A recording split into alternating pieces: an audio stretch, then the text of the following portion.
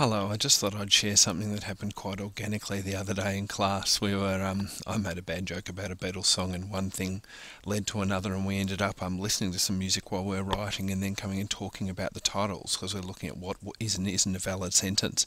So here's the songs that we were talking about, and here's pretty much what we said. We looked at All You Need Is Love to work out whether that's a valid sentence. Now, of course, lots of song titles aren't valid sentences. They don't have to be. Not everything in English does have to be a valid sentence. But All You Need Is Love is one, but it's actually a bit tricky. Because some people think that need is the verb, that need is, because need does look like a verb, you can need something, but then it's all you need, and what you need is love, but is love has got a verb in it too. Whereas in actual fact, the is the verb.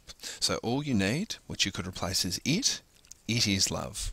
So all you need is the subject, is the verb, love is what you need. So love is all you need, which in fact I think is how they sing it. So, which is a bit of a giveaway too.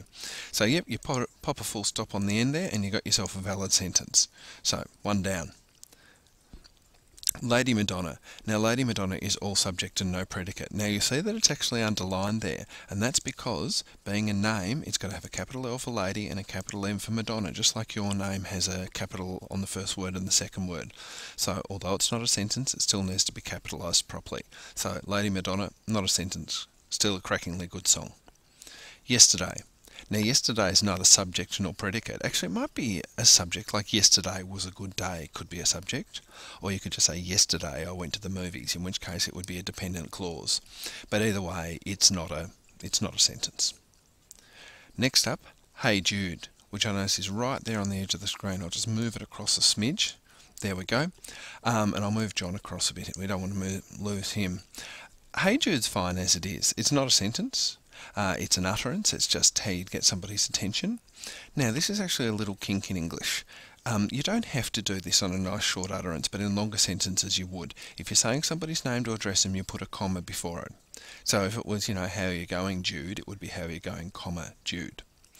But Hey Jude's short enough that you're not going to get terribly confused. And if you were punctuating this as even an utterance, it would need a full stop on the end. But for song titles, sometimes we leave out the grammar and stuff, and that's fair enough. But Hey Jude is in fact an utterance. It's not a sentence, because it's all. There's the subject, Jude. Actually, it's a name even used in address. This sentence actually isn't about Jude. So let's skip on from it. Great song, but not a sentence. Next one. Baby, you're a rich man. Now, I have a deliberate error in this, and I'll stop for a tick so you can spot it. Oh, actually, I've just realised you can spot it easily because it's correct up here on the album cover. The your is not belonging to you, it is apostrophe re. Baby, you are a rich man. Now, again, we're talking to somebody and calling him baby, so we've got that comma up there. Look, they've actually got it in the title. So, baby, comma, you're a rich man. Now, the subject of this is actually you. The verb is you are, and what are you? You are a rich man.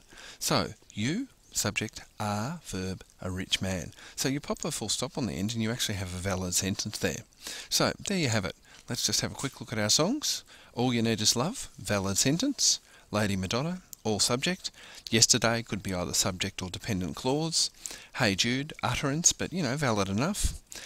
Baby, you're a rich man, valid sentence.